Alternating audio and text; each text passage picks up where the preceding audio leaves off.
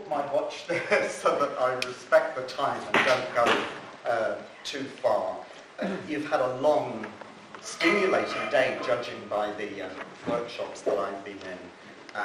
So I'm sure you're tired. But it's an honour for me to be here and to be in such informed, dynamic, company, I would say.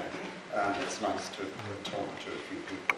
I was in a workshop this morning with Orla and Mia and other people here that stressed the importance of bringing something of yourself to the classroom. I think that's an important idea. I don't normally talk about myself in talks, but I'm going to a little bit. I have permission from this morning. I'm going to take you back to 1972, September 1972, when I was starting a PGCE in Durham. I'm hoping one or two of you at the back are saying to yourselves, PGCE 1972? I thought he was older than that. People at the front are thinking the opposite. They say, no, PGCE in 1972, he must have been a mature student. Believe me. I went there to do an English PGCE, and I sat for the welcoming lecture, and I found a piece of paper on the seat, and I looked at it, and it was about a drama course, and it was very informally written and so on. And my friend next to me, who happened to be called Mick O'Sullivan, which is irrelevant, but I'm telling you his name, it gives it sort of a bit of, it is truthful, said to me, do you fancy going to that? It was voluntary. I said, nah. And he said to me, there might be a lot of women there. I apologise for the sexist remarks. I didn't say it, he said it. It was early 1972. And so I said, all right.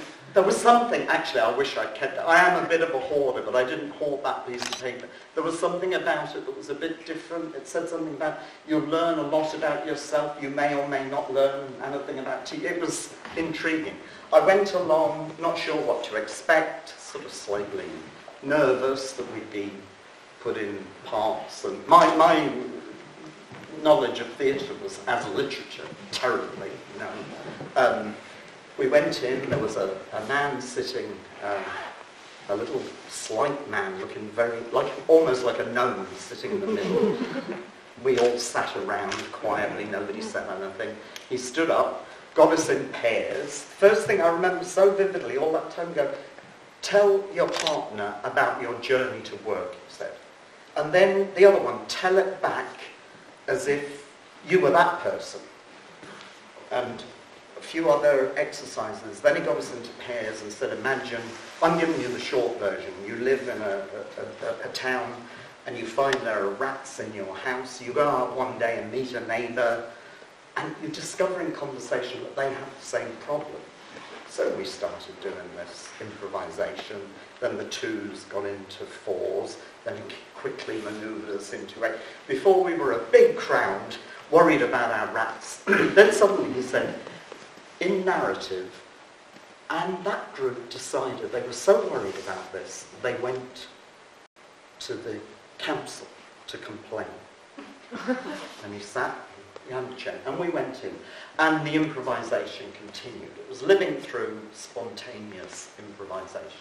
Now, some of you may have guessed, the person was Gavin Bolton, and that started me off. I mean, the whole session and then weekly sessions, it started me off on a lifelong, friendship and professional, acquaintance with Gavin, and I owe an awful lot to him. Dorothy as well for me, but mostly Gavin. And for somebody who'd spent most of his education life, including university, being either literally looking out of the window or metaphorically looking out of the window while things went on, and then catching up afterwards for exams by learning outside the teaching space. This was a revelation to me, to actually get on your feet and be active. Plus, at that time, there was something inspiring about the critical edge. We were, groups confronting authority. in that, what was a Pied Piper enactment. And it went on and on. I did think I might claim that person on the left there, you know. I thought I might get away with that. I'm not in that picture. But then I thought little of it, because he's wearing sandals with socks. Even I wasn't so sartorially challenged. Though my wife might tell you differently. But one of the things that Gavin said to us at that time was he contrasted this experiential living through drama, he called it, with performance. He alluded to the Pied Piper, and he said, and this is different from dressing up, and it's funny the things that stay with you, and running around as rats, as opposed to a meaningful confrontation and probing the meaning, and it's a very dark tale, the Pied Piper. So it's interesting that I'm going to talk a little bit more about the brief history of drama in education in the UK, where we got this very odd now, looking back, divide between drama and theatre. But I think it's an interesting notion to look at, because I think we've got well past it, but it has interesting lessons. So my introductory comments. That wasn't an introduction, that was a preface. This is the introduction, I better keep an eye on that watch. I've got the sort of nice task, in a way, of exploring a concept. I like the word exploring, it's nice and fluid and sort of... So I want to say, first of all, it's not a blank page I'm working with. There was the seminar in autumn, the symposium, unfortunately I couldn't be here. We had the talk this morning. We've had all the papers and the workshops. So I'm not bringing something new here. It's ongoing work that we're in dialogue about the notion of performativity, whatever. The other thing to say is, I'm not pursuing a single definition. I don't believe in them. No, I do believe in them in some contexts. But, you know, sometimes we can operate with fluid concepts and not be too concerned with drawn-type parameters. I'm going to draw on a range of writers, but I'm not really going to mention too many of them or put too many quotes up. I say that in advance. I wouldn't like you to go away with thinking that I've said anything that's my own. No, I suppose what I'm doing is putting pieces together, connecting things. I did think I ought to put a bibliography at the end, and maybe I'll attach that later. I haven't done that yet. I'm aware of the danger of overloading the concept of performative. You know, the danger is that you take a concept and pile onto it all the good things about teaching and learning that you want to. So, having said I'm aware of that, I'm going to do it. No, I'm not going to do it. But I want to make you aware that I'm aware of that sort of danger. And I come from a more general perspective rather than an NFL perspective. That will be apparent as we go on. So, if we say, what's the broad field we might draw on to inform the notion of the concept of performative teaching and learning? Well, it's very wide, and it's wider than that. And I've heard threads in some of the workshops, obviously drama, theatre, performance theatre, philosophy of language, philosophy of mind, art, aesthetics, teaching and learning, and you could add more. So you might say to me, so which of those? I said it to myself when I was thinking about this, which of those should I concentrate on? And I thought, all of them. Sorry. But I'm doing it in a very broad brush way, okay? Not in fine detail. And that has its risks. I may have misjudged it. It may be like bouncing from one thing to another and not drawing out enough for you. Actually, I'm less concerned about that, having sat in some of the workshops, because there's a lot of informed people here, and that makes me feel good, really, because one thing we all share, I'm sure we share a lot in common, but one thing we all share is the sort of inappropriateness of this style for real deep learning to go on. You know, we all believe in active learning, that's why we're here. So there's a little irony, but yes, I do think there's a place for this kind of address, but it's often more helpful if you're telling people things they already know, but in a slightly different way, and coming at concepts in a different direction. So I was reassured by the workshops, rather than thinking, oh God, I've got nothing to say to them now. So I think you can come at this performative teaching and learning from two directions. And quite rightly, because of the history here, in where we are and what's attracted you here, you come at it from a modern language teaching perspective. And an umbrella, I knew I said I wouldn't quote too many writers, but this is Manfred. Come on, I'm allowed to put him in. An umbrella term to describe forms of foreign language teaching which derive from the arts and their corresponding culturally specific pedagogical practices. I think that's a nice kind of definition, if you like, a nice account, and it's very, I can see how helpful that term is in the modern language community to, you know, vitalise things together. I'm coming from the other direction, and I suppose fairly ambitiously I'm saying this notion of performative teaching and learning is really, really useful for the drama community and for, you know, teaching and learning in general outside the parameters of modern language teaching. And of course, I'm hoping that the comments I'll make are helpful and informative in that direction. And the other thing that occurred to me is we have lots of terms, like drama for learning, dialogic process drama, etc., etc. And I reminded us a quote from Wittgenstein: a new word is like a fresh seed sown on the ground of the discussion. Quite nice, that. I mean, probably performative teaching and learning doesn't seem like a new term to you now, but I think it is newish still. It's growing, it's starting to take root, and it's starting to flourish, and I think it's useful.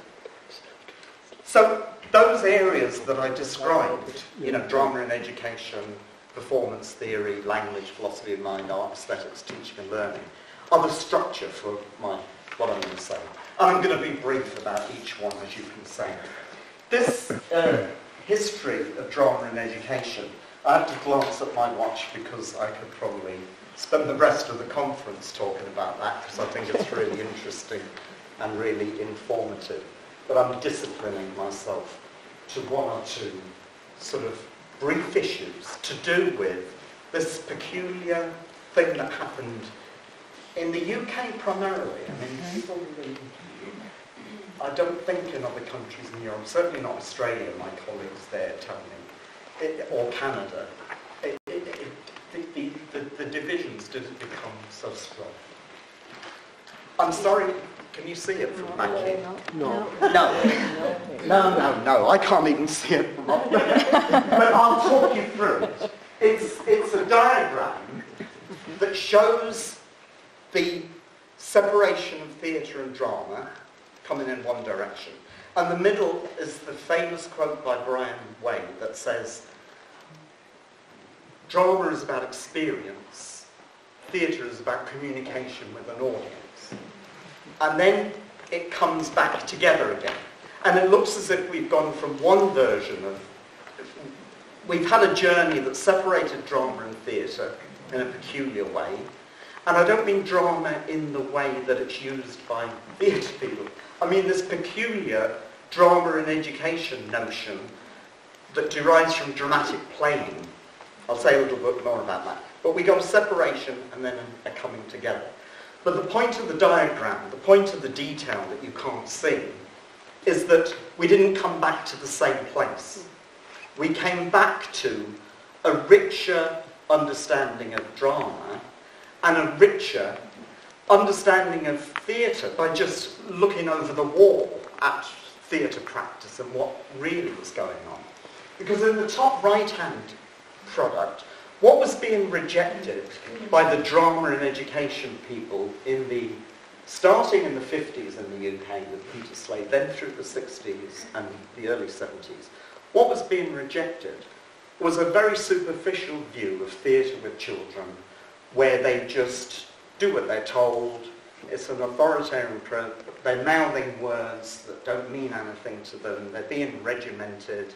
And there are some lovely quotes from 50s authors that talk about the danger of creating bombastic little boasters.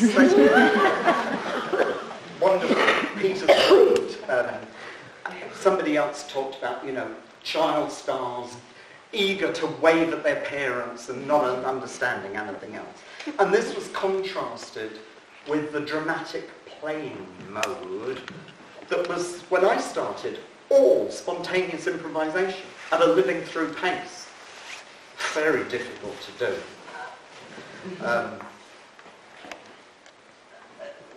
And intriguingly, a lot of the drama practice in the very early days, it's the most social activity we have. A lot of the lessons in the sort of early 60s started getting to a space on your own. What an irony. You did drama by yourself a lot of the time, often in PE kit. So the history is, and the pictures and stuff are really interesting, but I mustn't stay on this too much. As we moved on, partly the influence of Dorothy Hethcote and Gavin Bolton, drama, the importance of form and structure, looking at systems of signification, getting informed by theatre writing and literary writing, and not just by theories of child play and psychology, interesting though they were. And we got an increasing recognition on the other side of communal nature of the theatre, fluid concepts of acting and rehearsal. I mean, when I started drama in education in the early 70s, rehearsal, you didn't use that term. You didn't use the term acting. You certainly didn't use the term performing. We used to debate whether a bit of showing was all right. Showing the drama. Now, so those are the two, polarities, if you like. Superficial theatre and engaging drama and education often had an ideological sort of message going on. But we come past that, and we have more inclusive practice now, rightly so. I want to just focus on the term self-expression there. One of the things that was going on in the early drama and education practice, I mean pre-Bolton and Hethcote, is that everything that children created was thought to be okay because it was creative and because it was self-expression. And you can get away with an awful lot if you say imagination, creativity, self-expression, and it sort of smooths over any questions about what are they learning, what are they understanding, and so on. So I think progressive education took, a little bit of a wrong turn in some ways. In a way, self-expression should be put in brackets there, because of course self-expression is really important, but it's what the consequences of the use are. So I'm going to move on. Coming from that, did you see the deliberate mistake there? I'm not moving on yet from drama and education. These are the key issues. The notion of inclusive practice, small scale, large scale, the limitations of the term self-expression or the dangers and other associated conflict. And we get a more sophisticated conception of theatre. This is the moving on bit to the performance theory, and in one of the workshops, performance theory came up. Again, I'm just going to touch on it and bounce away. But writers who start looking at anthropology and rituals and sports and start looking at the term performance going on in the 70s, but drama and education practice being very insular, didn't look over its, and I was part of that, and I include myself as being insular. I'm not criticising others. I think we were insular and didn't look over the hedge at what was going on elsewhere in theatre and so on. But some of the performance, I just made that diagram to sort of summarise I went back to some of those books. This notion that all human activity can be seen as performance in some way. The notion that we present ourselves in everyday life, to quote Goffman, I think it is, and so on. I think that's interesting to think about, but I find more helpful the notion where we look at performance as something special. And Manfred listed this morning concepts of presence, spatiality, rhythm, emergent sound, ways of separating out performance from ourselves, everyday activity. I find that fruitful. And I take, you see, I said I would bounce from one to the other, but I take from some of this the notion of heightened consciousness in the notion of performative. That there's something bracketed and framed and special, if you like. That there's more of a reflective element. And that there is something about framing going on, which are, of course, also aesthetic and theatre concepts. There's going to be a lot of overlap here. So, moving on to language. I think, yes, we had speech act theory come up in one of the workshops. I know you weren't all in the same workshop as me, so I won't keep going on about it. But I found that really interesting, that, there's overlap in the thinking. In speech activity, the term performative associated with Austin, sentences not only passively describing reality, but changing the social reality they're describing. I think that's fruitful. I also want to talk about more general views about language and meaning.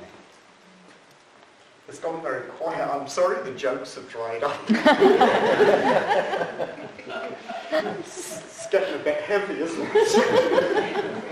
It gets worse, believe me. It's better. Two views of language. I think I don't need to hammer this home. People are so familiar with this. You can't sort of read theory these days without getting this. Instead of the traditional view that language is a disembodied tool that you just use to get things done and has very little to do with identity and self and so on, where we operate as hermetically sealed, strict definitions, etc. That contemporary views of language that modern theorists embody, and I think a lot of them owe a debt to Wittgenstein, that it's more open, fluid, unstable. It's not opaque, because if it was opaque, we wouldn't be able to communicate with each other at all. Translucent is a slightly better word. And intuitively, because we talk and people understand what we're saying, intuitively we think language is totally transparent, because we operate as if it is. But we only have to think about confusions and ambiguities and so on, and we see that the right-hand view is right. I think language acquisition will be, most of you will know more about language acquisition than I do, but contrasting a view of language to do with attaching labels and learning rules to language in social context. So there's a pure linguistic and a socio-cultural contrast going on here. Language is acquired not in the role of spectator but through use. Being exposed to a flow of language is not nearly so important as using it in the midst of doing, says Bruner. Children learn language by learning how to behave in situations, not by learning rules about what to say. Why have I picked those? That's Halliday. Why did I put those quotes? Because they have that sort of action, performative element in them. And to go to language and meaning, I suppose the traditional view of language, I mean, Wittgenstein was great. He evolved one philosophy and then thought he had nothing to say and abandoned philosophy. I mean, if I stopped writing when I had nothing to say, I would have had no career. Right? So I think I'm incurable, a lot of academics. He just said, I've said what I want to say, I've solved everything, I'm going away to teach.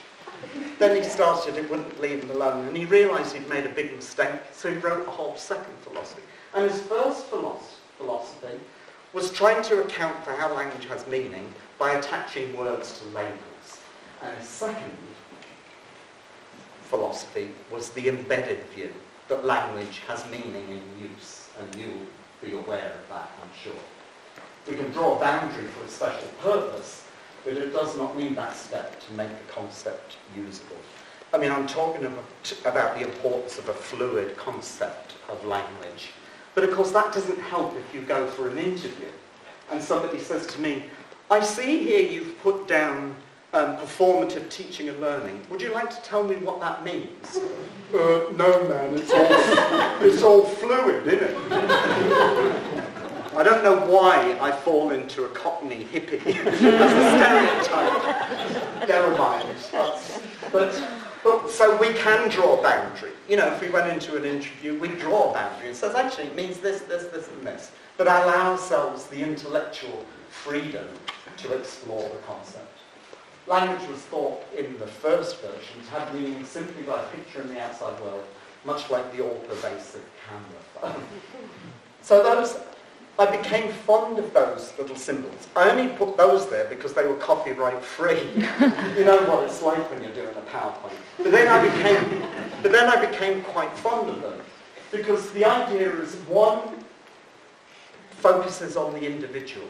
Meaning is to do with the individual attaching labels, and the other puts us in context, in a community. And doesn't education still, despite all the rhetoric of you know, sophisticated teaching and learning, still think individually, you know, with its testing and its comparing and so on, individually rather than communally. And I'm attaching the word performative to the community. So we've got an emphasis on the social, an emphasis on negotiation and meaning, active use, and context. I'm not doing too bad. So let's take a step further down into the depths, and then we'll come out a bit. Philosophy of mind dualism. It used to drive me mad. Not that long ago, actually. I don't think I understood it for a long time. I used to read it. It is a bit of a cliche, isn't it? You read about philosophical dualism and mind-body separation. I used to think they're making it sound like Descartes cut somebody's head off. You know, you'd read about dualism, and then it makes perfect sense to talk about mind and body.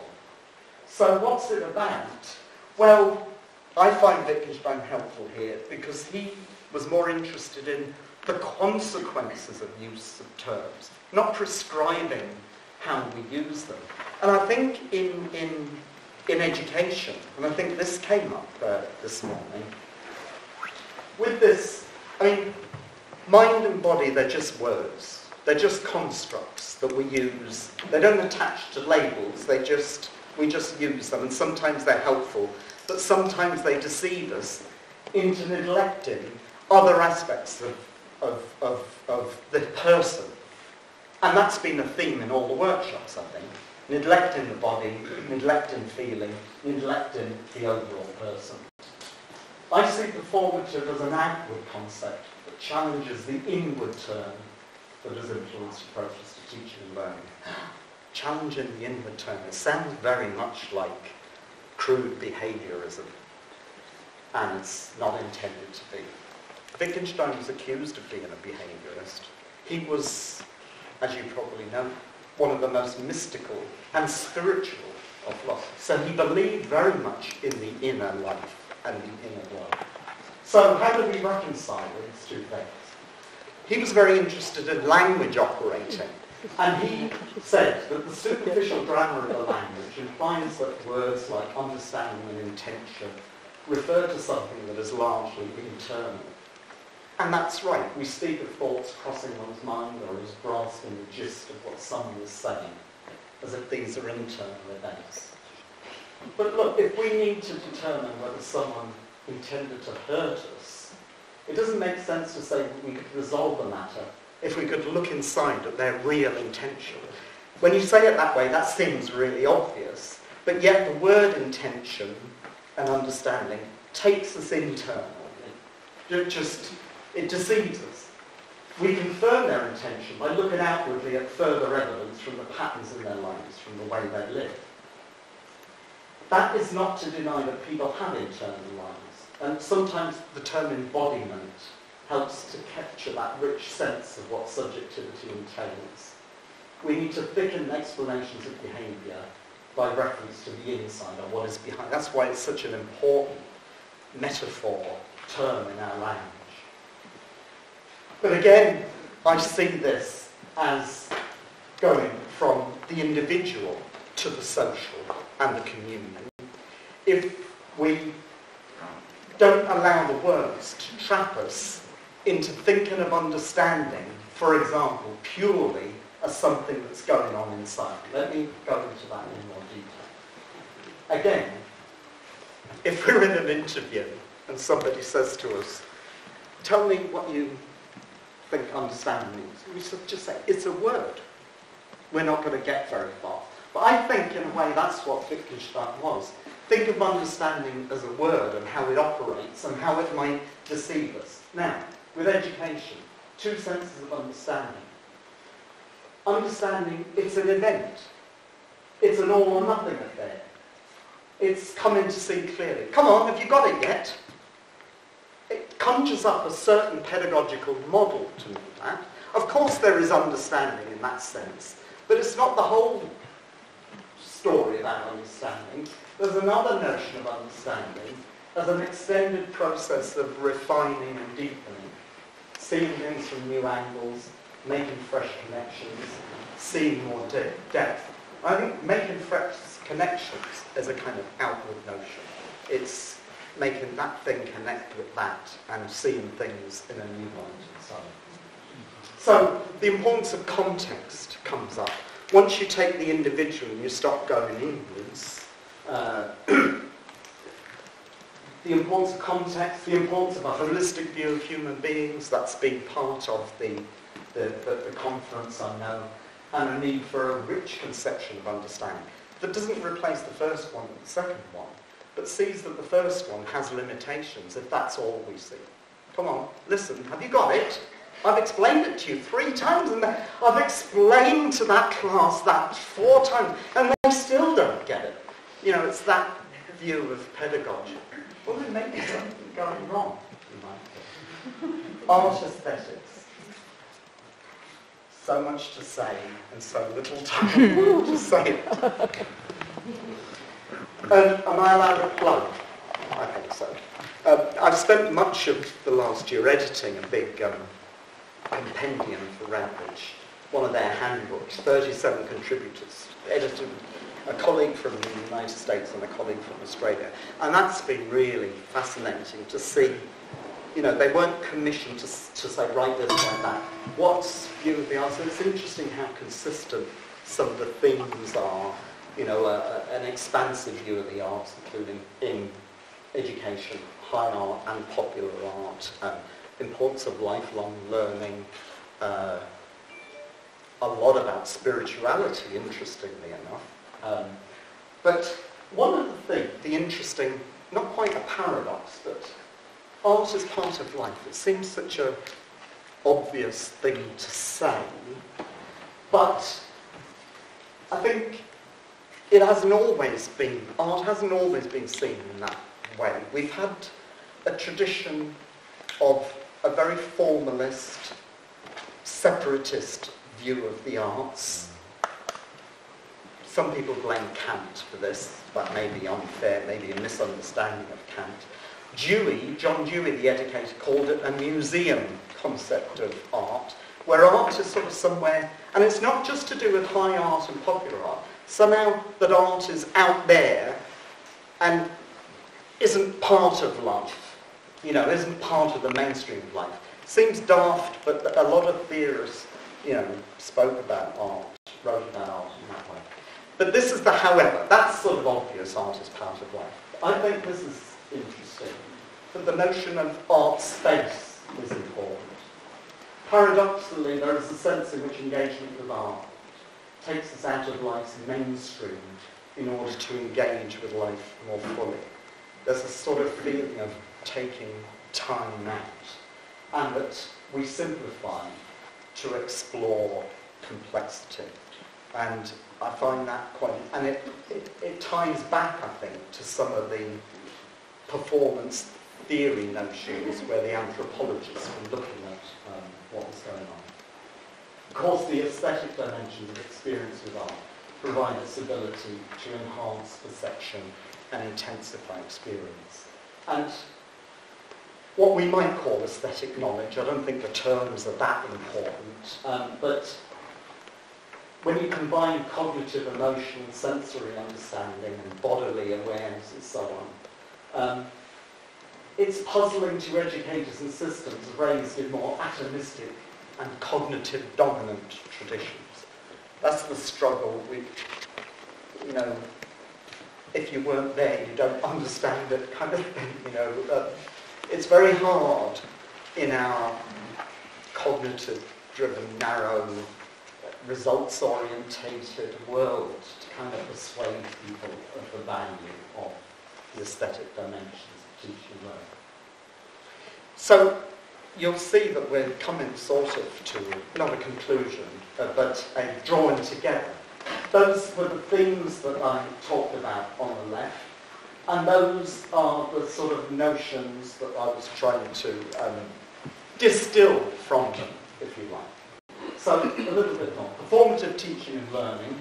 I think it's helpful both for drama and the arts. Of course it's helpful for modern foreign languages, but I'm not really qualified to say much about that. I'm so interested in modern foreign languages, particularly its intercultural dimensions. I sometimes think I should have been a modern foreign language teacher. But it would help to be able to speak another language, so that's holding me back. But I do take an interest in foreign language.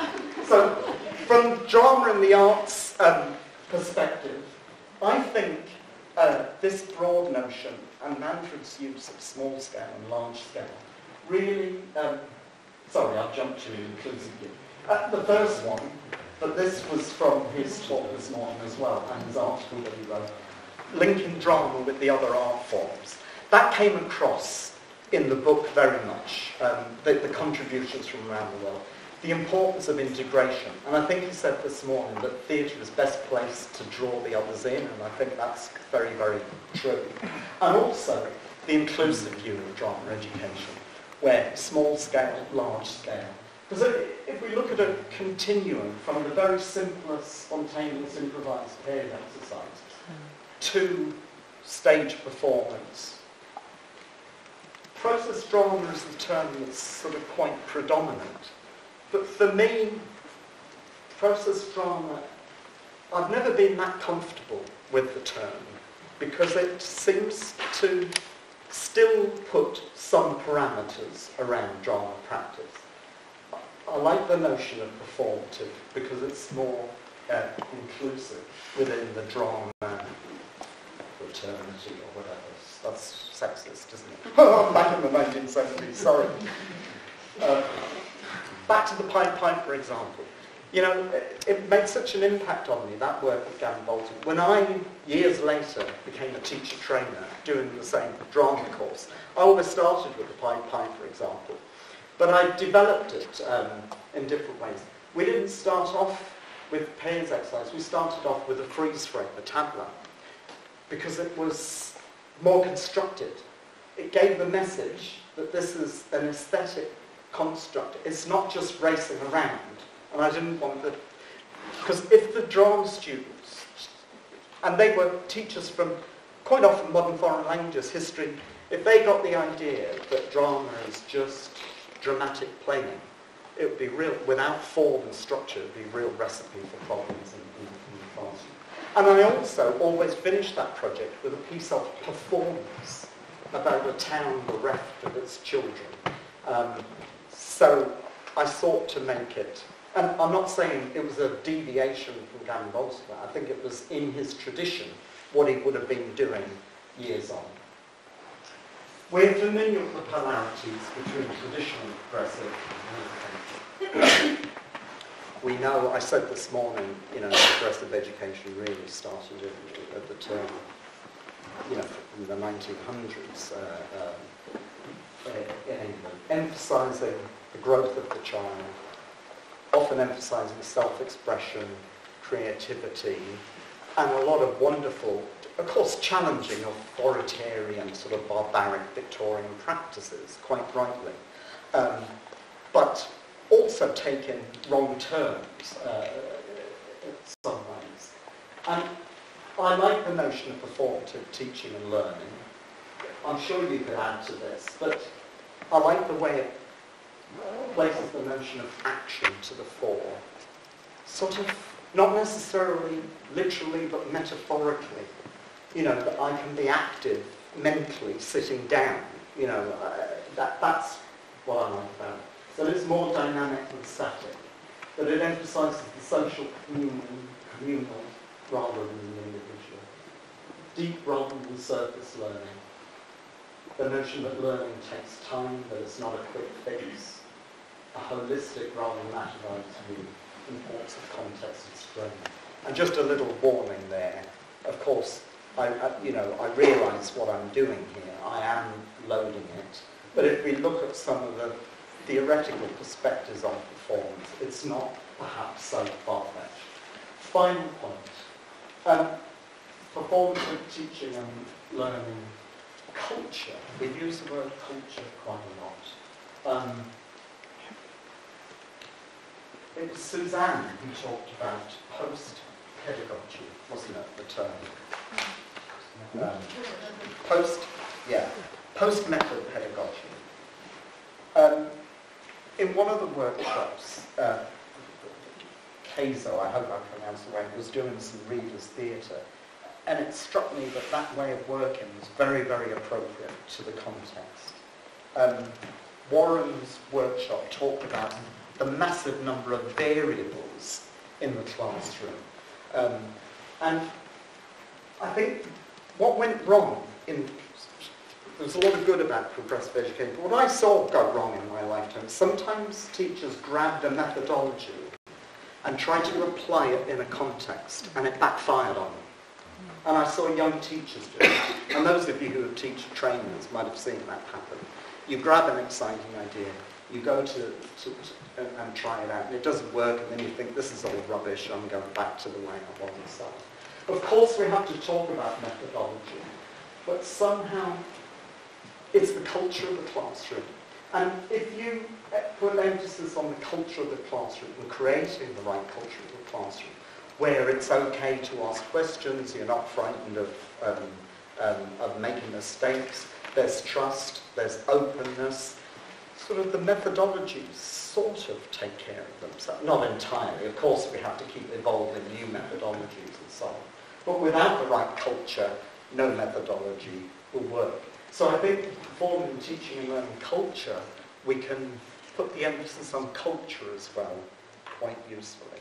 Thank you very much for listening.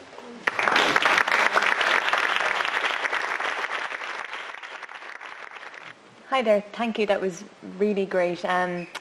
My research is about the kind of proliferation of terms that has evolved since the 1990s, particularly around applied theatre and moving to other umbrella terms. And my question is, in your opinion, do you think we've also overloaded the term drama in education, and what have been the consequences of that for the field? If you have any comment on that. That's a really, really good question. I think perhaps, yes, overloaded it in a sense. I think we've created confusion with the term drama in education. Because for some people it means drama, brackets, or whatever, in education. For some people it's drama in education, drama, hyphen, all one term. And drama in education came to me in the, 70s. This particular kind of living through practice. And that caused a lot of confusion from the to the outside world. I know myself when going way back from where I started when I was in 1972, and I'd say I was doing drama in school. Say, what have you put on? Say, and I'd sort of, well, not shamefacedly, I'd sort of, it would make it even worse by defining, say, oh, it's not about that. What's it about then? Well, it's about sort of learning and understanding. What? So we didn't, I suppose in some ways we didn't do ourselves too many favours with the use of the terminology there. And you're right about the proliferation, we have applied theatre and so on. So yes, you're right. I mean, those of you who are really interested in drama and the drama in education, the practice and so on, I don't know if many of you know David Davis at all. He's in Birmingham. He's got a new book coming out, and it's a book all about living through drama as being the only type of drama that makes any sense to do. So that's going to be provocative. Yes. Very provocative. He asked me to do an afterword for it, and Gavin did a forward. We're all colleagues, we're all friends going right back to the early 70s. So I did. But it was tricky, because I wasn't sure I agreed with it, but I somehow wrote something honest that he was happy with. But it's going to be provocative, and I think the drama education world, the sort of process, it needs a bit of provocation. Agreed, yeah. Thank you. Yeah. Thank you.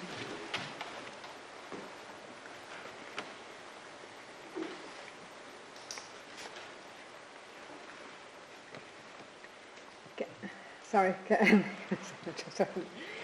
I wanted to, I was very interested in what you had to say also this morning, at the forum, and I suppose we didn't get a chance to say one or two things there, so I wanted to comment.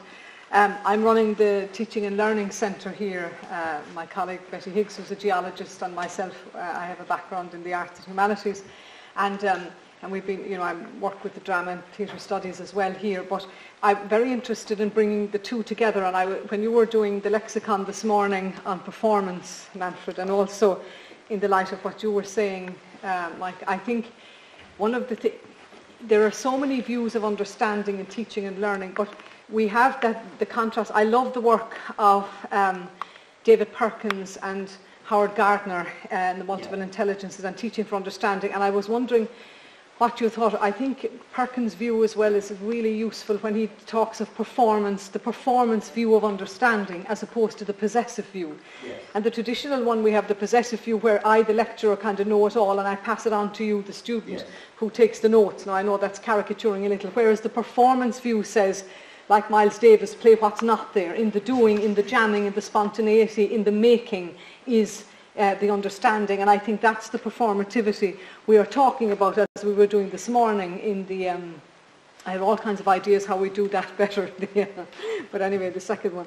But I just think that that's also very useful. What I like, I suppose, Manfred, about the work is the idea of bringing the synergy of it together, because teaching and learning more contemporary theories, like of the performance view of it, is really what, the dialogical is what you want in any classroom. And I have a very serious worry about, for example, next week we head in this country into the Leaving Cert, and thousands of students will have spent this weekend coming in grind schools all over the city, learning stuff by heart, by rote, that they don't understand, that they will never use again.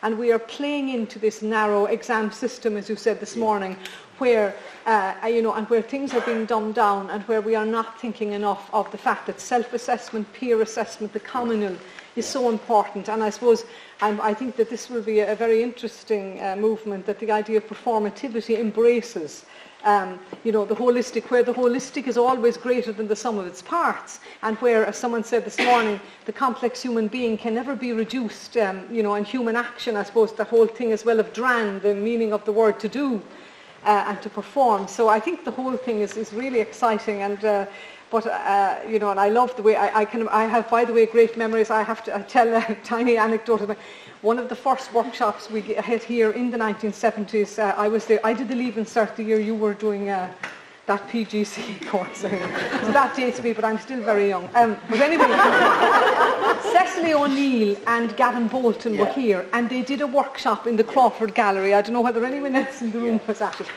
But I had to be a mouse on Miss Havisham's cake. And to this day, I will never forget it. The experience of being the mouse on the cake, and exactly the detail you give about, and it was that time when Gavin Bolton when we were talking about as well, trying to find words, drama was like more the doing and the showing, and the whole thing of drama on one end and theatre on the other, but I think the performativity grasps the best of both and allows us, as you say, to be flexible. So sorry, it's more a whole long comment and enthusiasm. Thank you. Thank you. I'm glad it didn't turn into a question, because I mean that because it was too rich. What you were saying was too rich. I mean, this thing in the contemporary world we live in, I suppose I sound a little bit negative this morning about the UK, and I wish I'd been sort of a bit more positive, because I think what's going on, the testing is the main enemy, I think, because it's affecting the curriculum.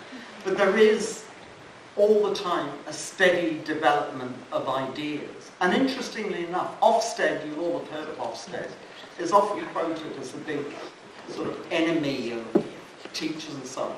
A lot of the good writing about teaching and learning is coming from Ofsted. That Ofsted documents, actually, that complicates it all. There's a lot in what they're writing about. There must be more space for learners in the classroom, and sometimes teachers are working at a too fast a pace and so on. So there's something going on about ideas continuing to flourish despite this surface very dire political situation we're in at the moment.